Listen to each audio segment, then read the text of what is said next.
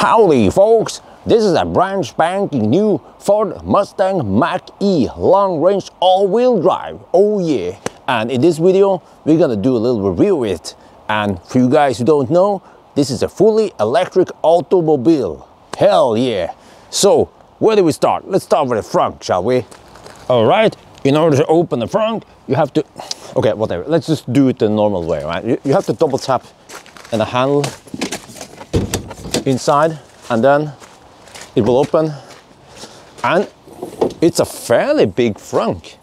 And also it has a little drainage hole there, so you can actually put something wet in here, water, and it will just drain itself. I tried it already, and well, what should I say? What is this? Nah, okay, but okay. So because this is an American car, you have a button here to release, to open the front in case someone is stuck here. And this looks like a cup holder. I don't know what they are for. You can actually put in like a splitter here to split the space better. So, but we took it out to show you the full potential of it. Here we have the sprinkler washer. I think this is just some, okay, whatever. I'm not sure. Oh yeah, maybe to change the light bulbs. Okay, all right. So fairly nice and large front. And this car is equipped with motorized liftgate and kick sensor. Hooyah! Very nice in this price range. How many cars do you have kick sensor? And fairly spacious trunk. We have hook here for some cargo. We have a little pocket here for some stuff. Securing hook there, securing hook here, and they are quite nice and sturdy. And 12-volt outlet here. That's good. We also have 12 out in the front. We have ski opening hole there, very important for Norwegians. We have light there, and here's the subwoofer. Nice Bang & Olufsen sound system. We can also open this one. You see some stuff. I guess you can put something here, or you can also, I guess, move this one in the lower position. But yeah, we're gonna leave it in the top position. And I like the backup camera placement. It's placed fairly high. Many cars, they have the backup camera right here by the license plate, and it tends to gather lots of schmutz, but on this one, further up, in theory, it should be better. And red brake calipers, oh yeah, with rust, yeah, that is rust. And the tire is 225/55/19, Continental Viking Contact 7. What else does it say here? Okay, and then the front is also the same, bigger brake caliper here. Yeah, nice, also red, ooh, damn. Ooh, do we have any clearance here? Yeah, a little bit. And the same dimension here, Viking Contact 7 also. Just to verify, 225/55/19, it's a non-staggered option. Wow, also lots of rust there. Yeah, and then the charge port is here, only on one side. And this one will show you each segment is 20%. So right now the car is at 100%. And you can also press this one to release the charge plug. Yeah, so it's actually nice when you are charging at the fast charger. You can just press this one to stop charging. And the door is like this.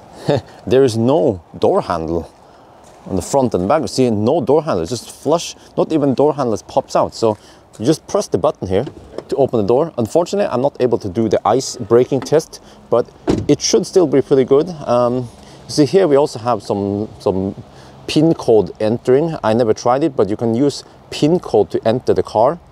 But most people, they would just set up, there's an app on the phone that you use as a key, and then you technically don't need the key fob, but I always bring the key fob. It's kind of big and chunky, but okay. So in case the app is not working or something, so remember to ABC, always bring key. Yeah, and I'm gonna show you again. So you see now it's like in a semi-open, closed, stuck state. So you just have to press again to open it, and you see that. Well, let me see if I can see it in time. So when you press it open here, okay, let me try again. You see, that's like the, if you know Model X, it has this icebreaker type that pushes the door out. So supposedly, if the car is full of ice, the icebreaker should be powerful enough to push the door open. Let me try something. If I push kind of like this, let me try to feel the force. Whoa, whoa, okay. Let me try to try to see if I can force the... Whoa, that is pretty strong. That is very strong, man. No, I can't hold it back. It means that tiny motor actuator is super strong. It should break any ice that covers the car, because that's one concern people have. The rear door doesn't have that tiny tap there, so you just have to press the button, and then I guess you carefully grab this one, something like this. And the door handle, by the way, is this style. Same inside here. Just press this. You see, this is the door handle to open and close the door. So you get used to it. Yeah, it's first day I was like a little bit, whoa, where is this? But when wifey was riding me, I didn't tell her how it worked, and she figured out by herself that she just has to pull this one. So it works just fine. And in the back you have the shark fin antenna. Dun dun dun dun dun dun dun dun dun dun dun dun dun dun dun dun dun.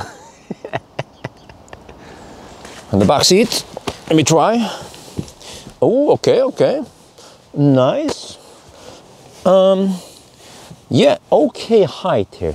I feel like it could have been maybe a little bit taller, but at least it's not too flat, because some cars, especially sedan, they tend to have too low seat. But this one is acceptable. Oh, lots of leg room.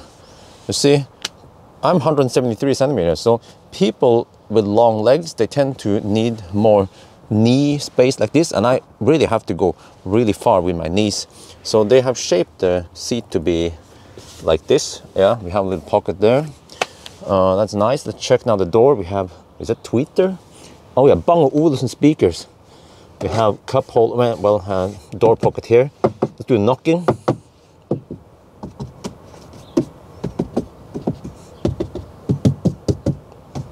Mostly nice and soft materials. See, I'm gonna show you here. 9! What? Can't open this one. I'm stuck. Someone call 911. Driver door open. Help! Okay, anyway. Alright, so let's try. Oh, okay, not the best headroom. It's not even one fist of headroom here. We're talking about 2 fingers. That's it for 173 centimeters. I don't know how much that is in Imperial. Middle headrest. Also, this one becomes a middle armrest.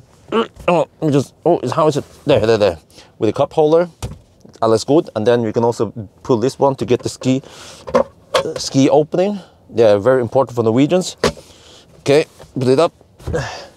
But I have to say the seats are kind of flat. You see, there's almost no side bolts, no side support. You just kind of, American style, flat seat for people with big ass like me. Yes, I like big butts and I cannot lie. Wow, there's almost no side support here, but at least it's perforated and it feels great to sit in it. And then, okay, furthermore, here we have, this is just for securing, if you have that, or I don't remember how it was. Yeah, but we have light here. Nice, we have hook here. We can have this one hand to hold on to. Please try again. No, cancel. The voice control kicked in. Make a phone call, say call. 9. Name of the contact. 9, go. Find a PO No. Drive to, and the name Cancel. of the PO you want to go to. Okay, but here you see air vents and one USB-C, one USB-A. Yeah.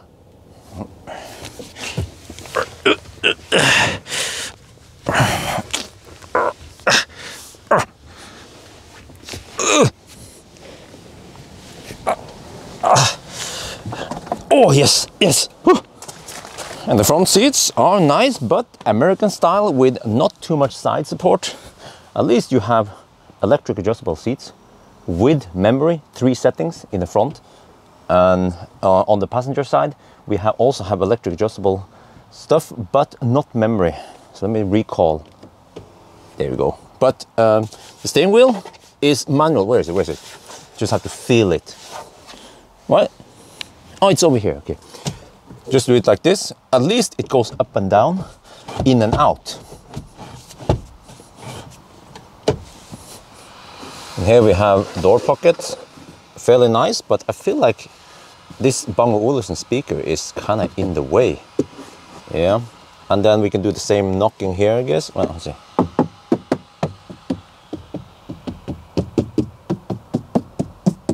Okay, door handle. And there we have the Bang & Olufsen sound bar. I think it goes all over there. Yeah, awesome sound from Bang & Olufsen. I love it. Yeah, many people ask me, hey, how is the sound here compared to Model 3? I feel like it's neck on neck. Okay, we're gonna try to play it. Let me see. Is this one active? Oh, it's actually active. It's some infrared stuff, supposedly for the autopilot system that they'll be implementing later. And then this one. What is this? Is this carbon fiber? Really? Let me use my right hand. Oh, yeah, I think it's carbon fiber. Oh, nice. And we have a power start-stop button. There is no start engine button. So let's fire it up. Boom. Then we see some Mustang stuff here. Driver door open. Okay. I have to say that the dings with this car is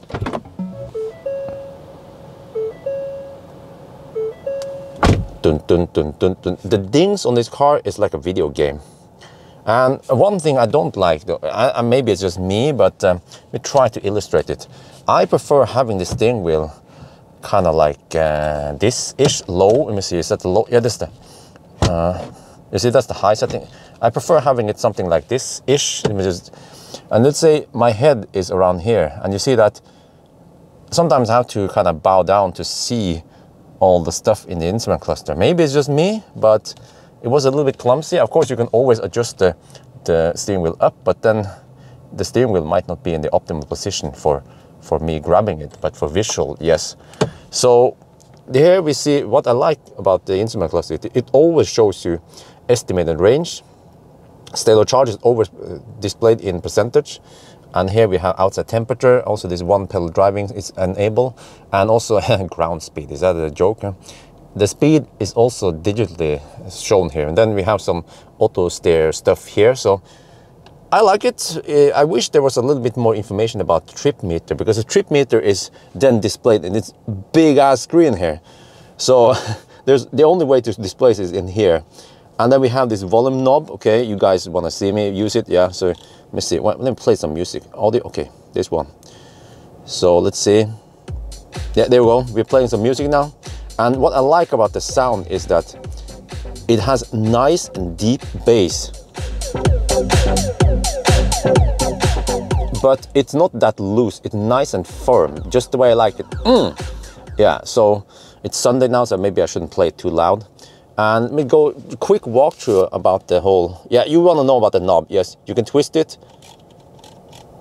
What, did I pause it? Yeah, I pause it. And then you can also press this one to mute it. Then it's just audio off. And then here we have settings. This one is always visible. We have the setting for seat heater. What I don't like about this setting is that, you see, this is a toggle button for steering wheel heater. This is a toggle button. Well, this is for adjusting fan speed. And then you can put it auto. What I like about this auto setting here is that you have automatic setting, but you can choose whether you want it to be strong, medium or soft, and then it will just do the rest for you. That is brilliant. And the temperature, you can be adjusted like this. You can just tap it, or you can also do the slider here. And the nice thing that Ford specifically designed is that you don't always have to be here to do the slider. Once you initiate it, you can slide here. See, that's nice, but there's always a butt crack somewhere, right? Okay, the but is that what I don't like is this one here should be a toggle button, the seat heater. I mean, it's just 1, 2, 3 anyway, just like this one is 1, 2, 3, right? So, but then this one, you have to click here and then slide it. And then sometimes I'm kind of disturbed by, I'm driving and then I have to turn on this one. So, but this can be fixed, of course. And you see that right now we have the USB music here. If you press here, that one will go to the main screen here. And then this one will be displayed. And then if you try something like, what is this one? I don't remember. Is it radio? Okay, radio. Then you have the radio settings there.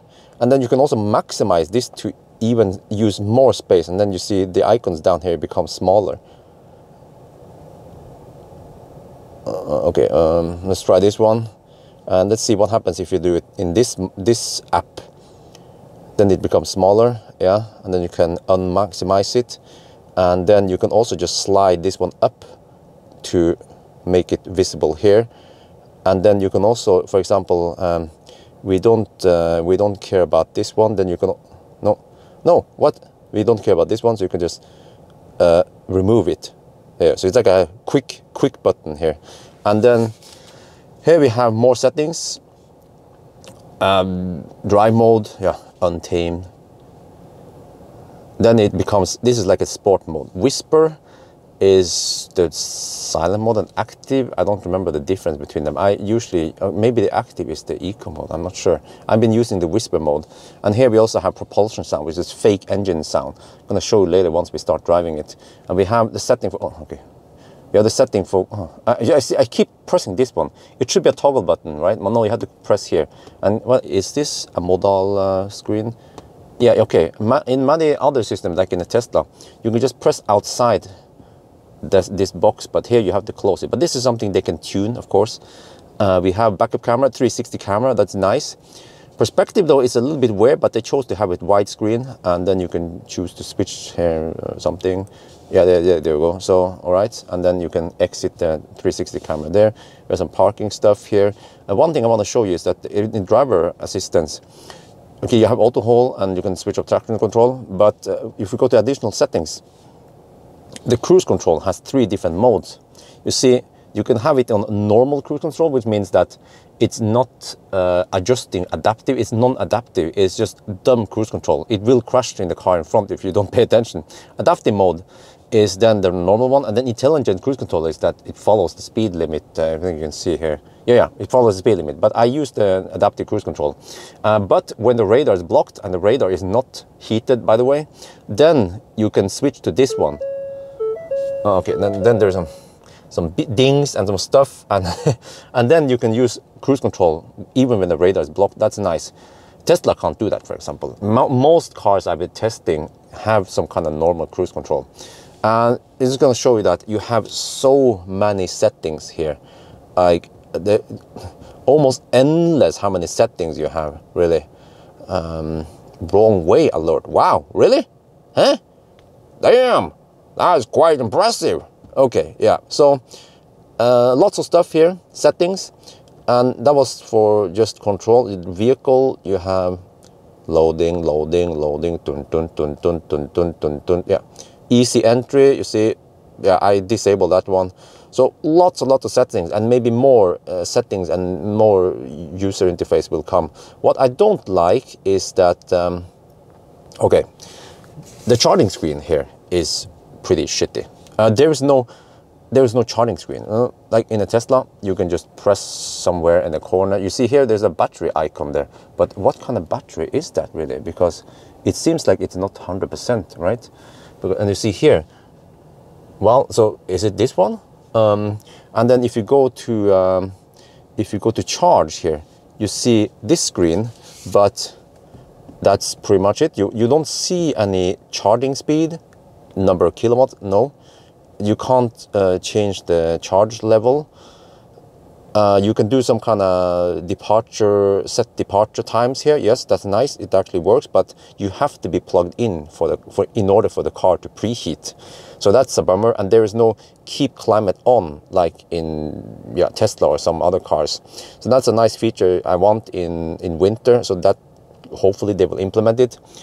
So with valet mode is here. So there's lots of settings, but I think I have used almost enough time with this. And also we have some stuff here. Okay, well, no, yeah. When it comes to smoothness, not the best. And also remember that this one is not final. So for example, Ford told me that they're still working on it and still improving it. So if I try navigation keep crashing on this car. It worked the first day. So they used Garmin. And then dun dun dun dun dun dun dun dun dun dun dun, gone. Yeah. But okay, anyway, enough about that one. Infotainment, yeah, lots of time on it. We have some steering wheel buttons here. They are nice. they don't feel too premium, but at least. Oh, okay. No, cancel. Okay, and there's voice control. So if you say, "Okay, Ford," you see, yeah. So I remember when I said, "Oh, I can't afford anything," yeah. Then yeah. So I should try. Well, okay. We have buttons here for adaptive cruise control and stuff, and also this one is nice for disabling lane keeping assist. So you can enable and disable it. Yeah. Steering wheel, nice to touch, like it. Remind you that we're driving a Mustang, yeah. And what I like is here. Okay, this is the center console part, and you can charge your phone here. It takes fairly large phones, but not too big. You see, I don't know what happens if you have too big phone, and can you take out? Well, oh, it seems loose. Let me take it out. Ah, okay, there's a charging pad. Oh, all right. And then they bothered to put a Mustang logo there behind the pad. Okay, because this one, I guess, if your phone is too big, then it won't fit. And also, it has one USB-C, one USB-A. I tested the USB-C. It only gives you about 1 amp, so it doesn't give you more than that. So it's not too fast when it comes to charging. And then here we have gear selector, and it has also an L mode, and the L mode is supposedly for low mode, acts more like hill descent mode, so that's nice. And even if you're in the drive now, also nice feature is that when you just power off the car, it will automatically go in park. Yeah, so okay, let's fire it up again. And then one thing I like is that you see here, the center part here is not too big. So that's my personal opinion, because many cars, like for example the Leaf, the e-tron and Polestar, they have this big ass console in the middle here, and then your knee gets kind of like cramped in here. I'm not that tall person, but you can imagine a tall person how cramped it is. Some Leaf owners, they were actually considering removing some of that plastic beam because it was getting in the way. But here, nice and open. I like that shit.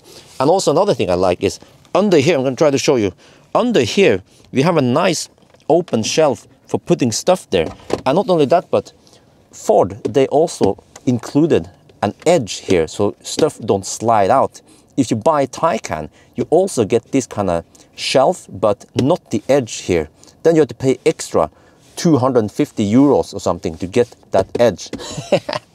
But okay, it doesn't stop there. Here we have center console with more space.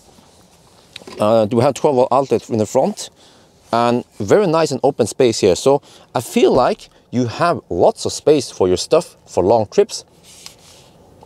Man, I forgot to tell you, this car has heated windscreen. It's priceless to have heated windscreen in winter, in Norwegian winter. You can see, can you kind of see it? Yeah, you can kind of see the wires in the windscreen. Oh, hard to focus. There, kind of, yeah. So very nice. And that's the microphone for the Bluetooth. And then the sun visor goes down like this. We have makeup light, great. It pivots, but it doesn't extend. And then the same on this side. We also have makeup light here, yeah. And then here we have the SOS button. We have light stuff there for sunglasses. And you see those blue lights here. At night, it shines down to the middle console here. So you can see the buttons, you can see your phone here with the drinks here. So that's really nice. Seatbelt can be adjusted up and down. And the headroom here is just simply amazing. See, more than a fist of headroom in the front. It's like double fist. Wow.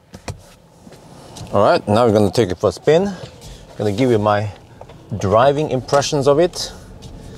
So I've been spending almost 1 week with this car now, but it's been a little bit on and off because of bad weather, but at least now it's okay.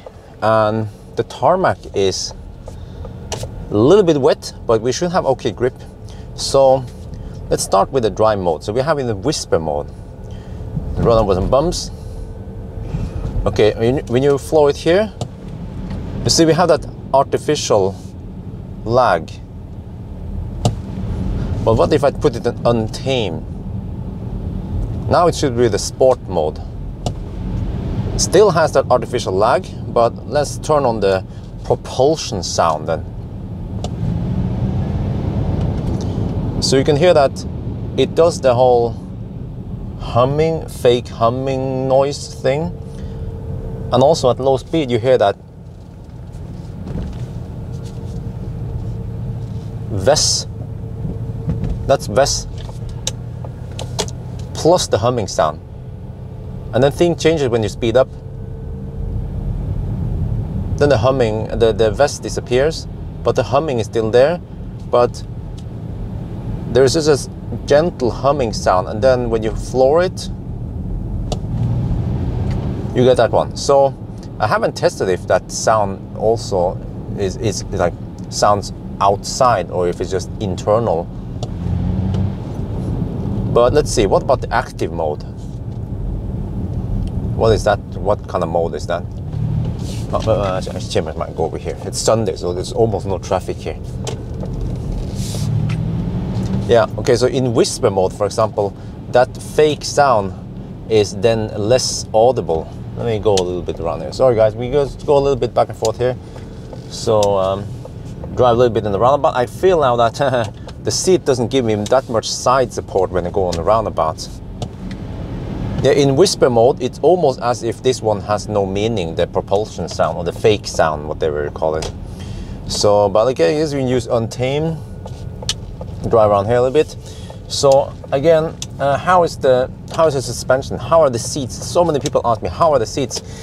Well, they are kind of the flat type, American style flat type. So personally, I would love to have a slightly more side support.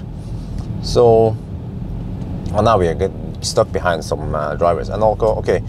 And over here, yeah, I can't test the what? Oh, the instrument cluster changed when you had the untamed mode. Ah, okay, okay. But other than that, everything is just the same. And yeah, so the seats, they are nice and comfy for long trips.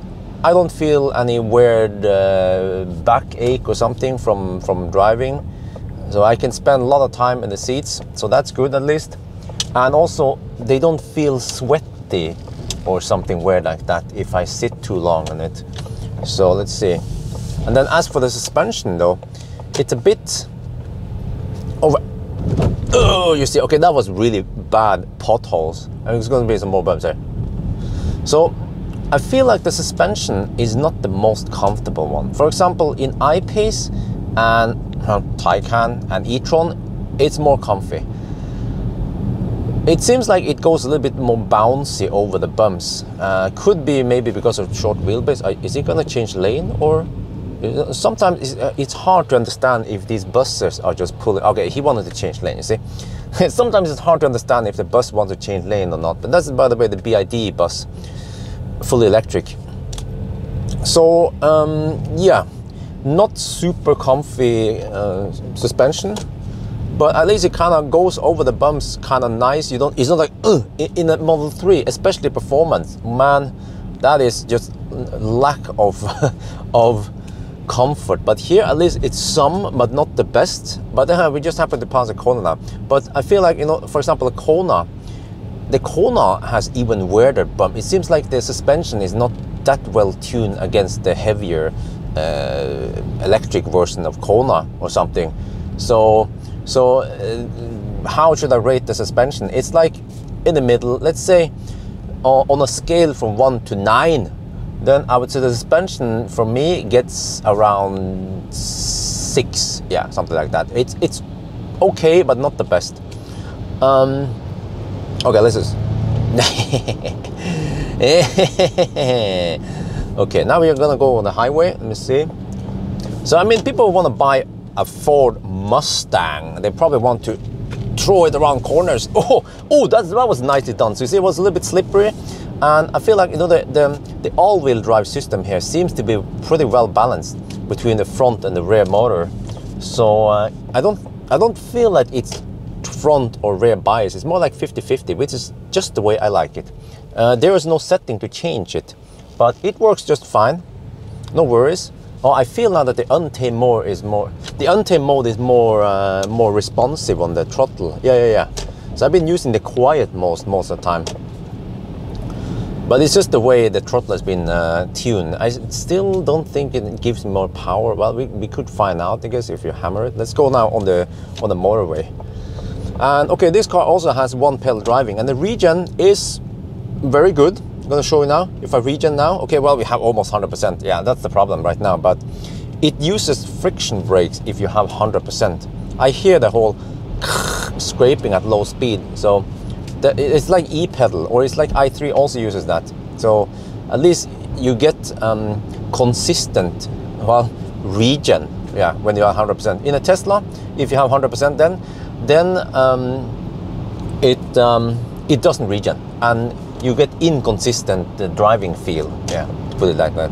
Okay, let me see. Now I'm going to get over here on one of the middle lanes, and I'm going to activate cruise control. You do it like this, and then just set the speed.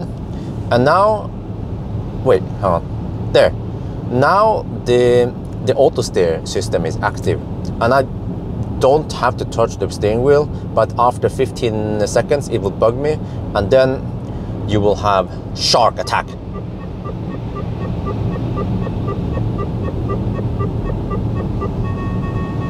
Yeah.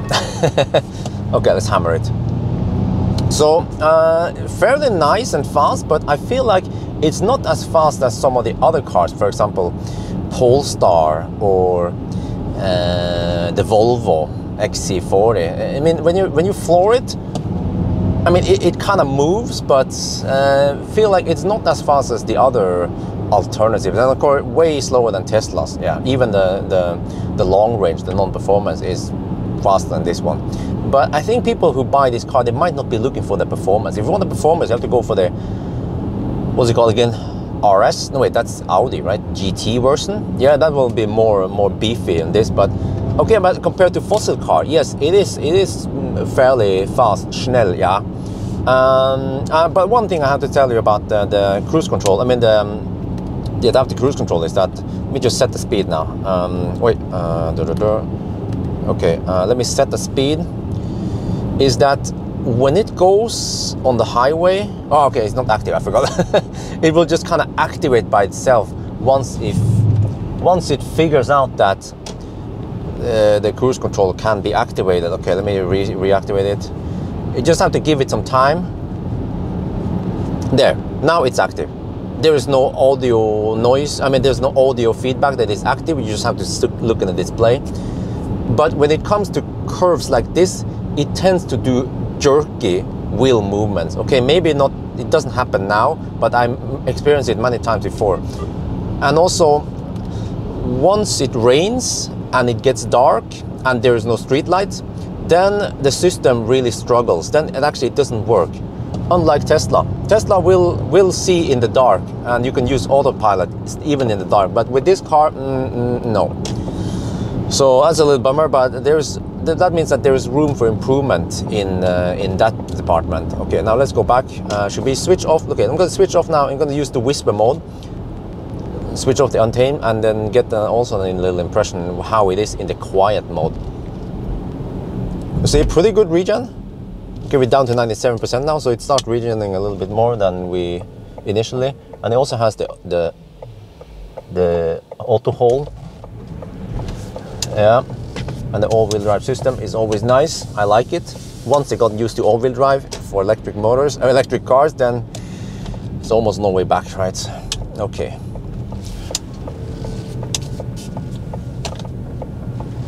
Maybe I should have some ASMR. I just shut up and then you guys can listen to the sounds.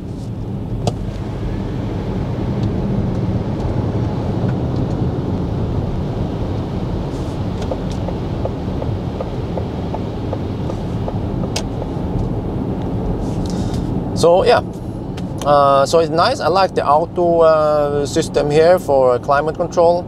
The one, like I mentioned it, what I don't like is that if you want to turn on the heated steering wheel and then you want to turn on the heated seat, you kind of have to focus a little bit more. You know, you focus away from the car, and you have to like this, and then yeah, you see. So I want the toggle button there, really. Okay, let's go. It's still fun. Let's try the active mode then. Is that gonna make any difference? Okay, let's see. Huh. I'm not sure though what it does. Yeah, I mean there's a text, but it doesn't really tell you what the difference is. Okay, except that you know that the untamed is the sport mode. That's it. But if you use the untamed mode now, yeah, there's still no sound. You can use the untamed mode and without having that annoying fake engine sound, which is just not that nice sounding. Yeah. But let me see. Can you use the backup? Okay, now you can't use the camera while you're driving. All right. Okay. So, let me just exit here. Go via. I'm gonna try to find some bumpy roads, and I think we're gonna find it if we drive towards IKEA, because I know they have some road construction over there, some Baustelle. We can check it out. So let's see now. So, and also the noise level is quite good. And then when it comes to range, okay, noise I haven't measured it yet, but my impression is that it's like in the middle there. It's like a Leaf or an e-Golf, roughly like that. It's not super quiet, but it's fairly quiet. Also not as quiet as an e-tron. Just saw an e-tron now. Yeah, as for range, okay, I would only test it in winter and it was kind of bad weather, but it seems like it would be able to do, well, in winter about 350 kilometers, maybe even 400 if it's not that shitty weather. It was frozen rain the day when I tested it. And in summer, I think 500 kilometers would be possible. But this is the all-wheel drive system. If you go for the rear-wheel drive, it will be more efficient for some reason. Yeah. And then you will get supposedly 610 kilometers of range. And yeah, I haven't tested it, so I'm not gonna talk too much about stuff I haven't tested. But okay. All right. So over here it's quite bumpy. Let me see. I'm gonna regen. Okay, nice. All right. Oh, I'm in the untamed mode, so a little bit. My foot is not tuned towards the throttle response. I was like, but you get used to it. Yeah. Of course, if it's a problem, you can just switch over to whisper mode, for example, or active mode. Yeah, whatever. So let me just switch to untamed mode now. Actually, I've been using whisper mode most of the time, so maybe I should go for the one I'm used to. So yeah. I'm not sure what else I should say. The wipers work okay, but on the other hand, I haven't really tried the wipers in really harsh conditions and too cold weather like we've been getting in the past. Now we are getting wind from the south, so it's not that bad anymore. Yeah, I'm gonna overtake that Toyota. This is the bus lane, by the way. In Norway, EVs are allowed to drive on bus lanes, so yes, it's not illegal overtake, it's actually fully legal. And then I have to turn back here, yes. But yeah, so you know, this car, I guess I should summarize. I mean, I can't really give you guys all the info in one video. I mean, that's too much, but trying to summarize now. I mean, if you want to know more, you have to watch all the other videos on specific topics like charging and range test and YELO test and whatever. But on general basis though, I would say that it's a pretty good car for the money. It doesn't really stand out or anything. I mean, it has good speakers. It actually charges fairly fast. It has pretty good range, pretty good noise levels, fairly okay interior. Not the best, not the worst. You know, the worst. No, but and what else? So in a way, yeah, it's not. It doesn't score 9 out of 9 in one metric, but it might score 6 or 7 out of 9 in many metrics. And that means that this car is then a good car for the money, because you also have to consider how much does it cost, because this one, all-wheel drive with a big battery, costs around 600k in Norway with this kind of spec. But it starts at 400k for the rear-wheel drive, 75 kilowatt-hour battery. That's called standard range. So if you don't need a crazy range, and if you don't need an all-wheel drive, then you can get a pretty good car for the money. That's what I'm trying to say. Yeah, it's like, I think if I would give it some kind of Teslabjorn rating, I would probably not give it a highly recommended rating, but more like a recommended. Actually, maybe tipping slightly towards higher, highly recommended. You know, between highly recommended and recommended. It's like not 2 thumbs up, but 1.5 thumb up something. When it comes to consumption, it seems like it's a little bit thirsty-ish, but not super thirsty. Depends. It's kind of hard to measure it now in winter. I have to try it in summer. And also the software seems a little bit buggy, but hopefully that can be fixed. So yeah, hopefully I've given you guys a good enough impression. But in the end of the day, I can't really tell you which car you should buy. You have to figure it out by yourself based on all the other tests and based on what I show you, and then you can figure out if you want to buy this one or ID4 or Model Y or Model 3 or whatever. You know, you have to decide. But remember that this car is a fairly affordable car. You can't really compare it to, for example, an I-Pace or e-tron, because they are more expensive. But they might also be better in some regards. But what I really like about this one is that it has pretty good charging speed and also pretty good range. Not as good as Tesla, no, but for this kind of money, yeah. So just gonna stop here, and that's gonna be it. So I hope you guys enjoyed this video. As always, thank you for watching, and talk to you later.